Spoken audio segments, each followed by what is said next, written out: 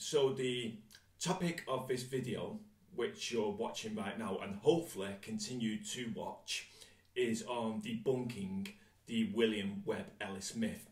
And the William Webb Ellis Myth is on how rugby was created. Now, as this is the subject of this video, I'm going to have to use some notes because I'm going to be talking on about pinpoints in history which happened like over 100 years ago, 150 years ago, even sometimes 200 or 300 years ago. So I'm going to have to use some notes because I don't actually remember all of these points quite precisely. And the notes have actually come from my book, which I've used. I've used them notes to write this book, and it's called The Phenomenal Geographical Spread of Rugby League in the British Isles.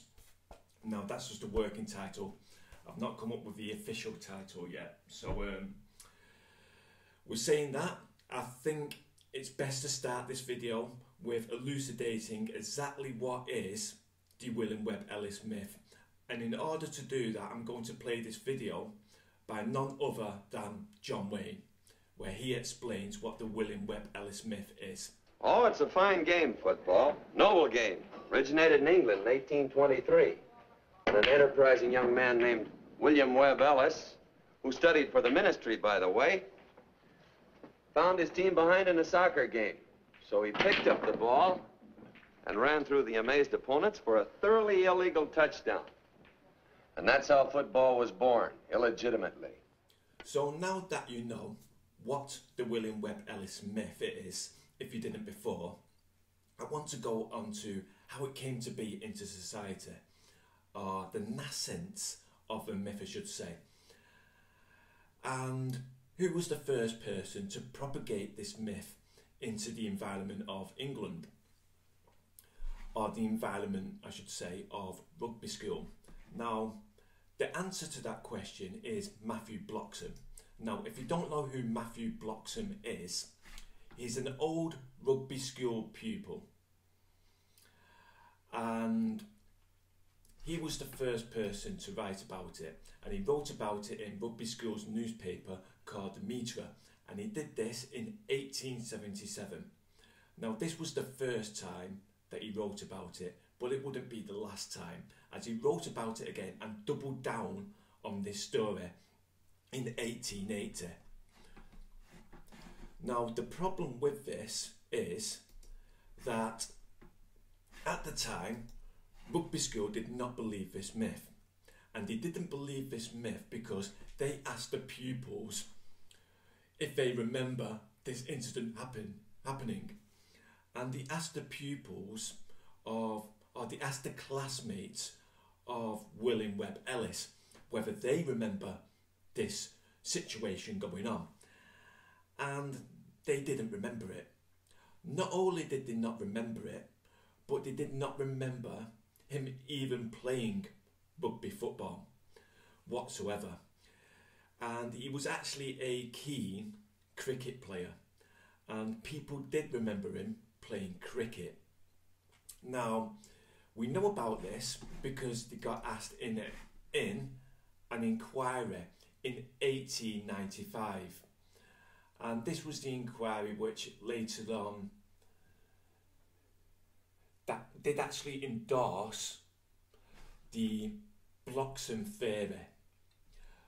But we actually have the minutes of that inquiry, and no one remembers him actually doing this whatsoever.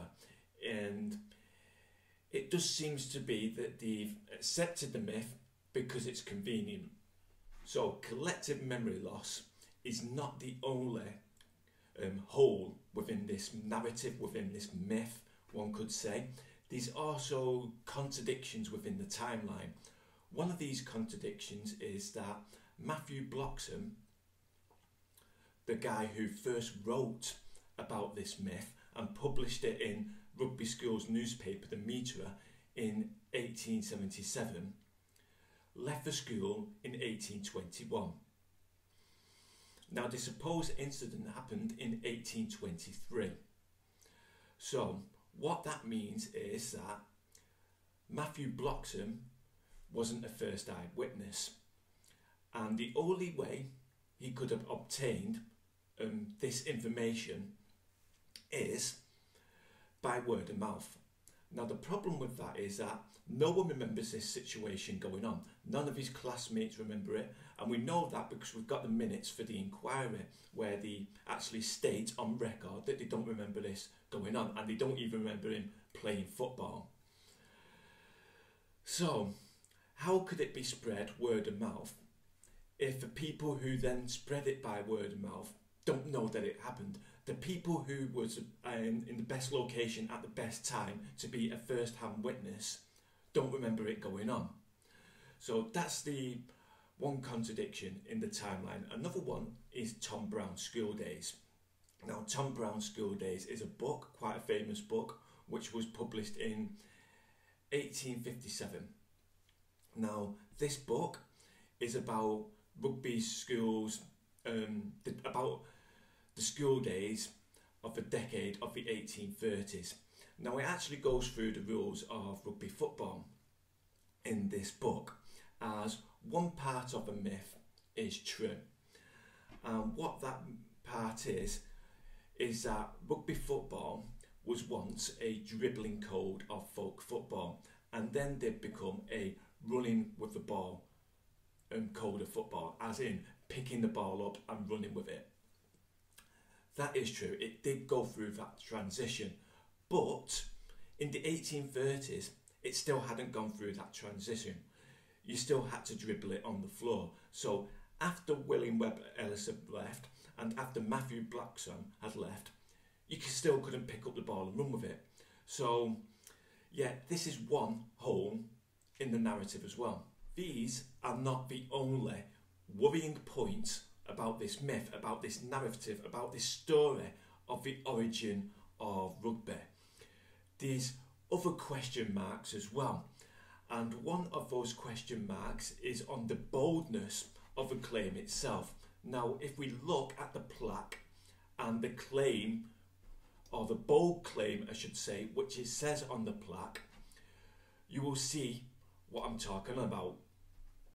So this is the plaque which was erected in 1895, September 1895, outside of Rugby School, and it says, William Webb Ellis, who with fine disregard for the rules of football as played in his time, first took the ball in his arms and ran with it, thrust originating the distinctive feature of the rugby game.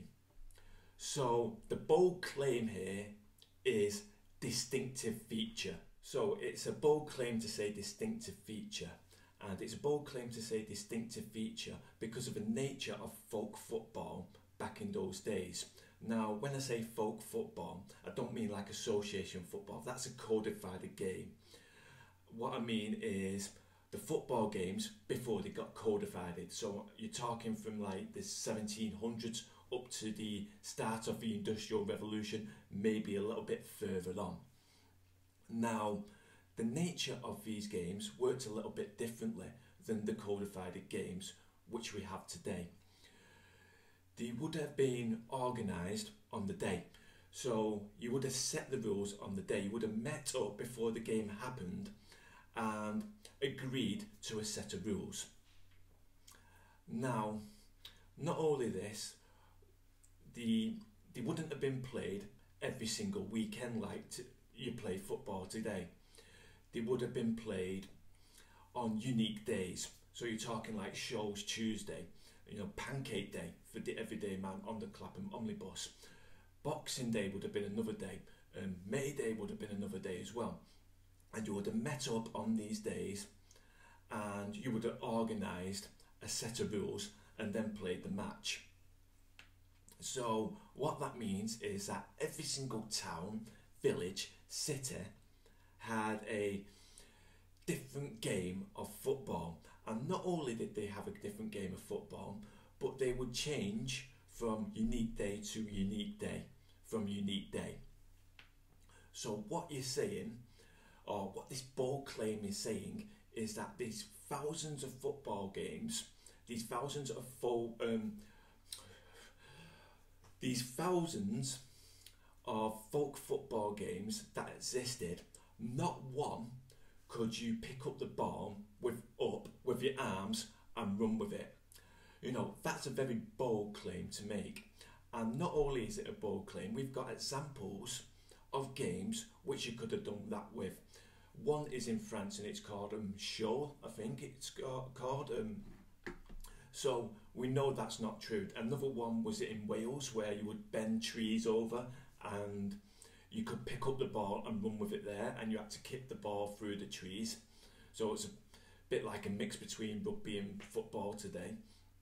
So now that enough holes have been elucidated in this myth, I would like to, on a later date, go through why Matthew Bloxham wrote the article in 1877, or the reason I should say why I believe that he wrote the article in 1877.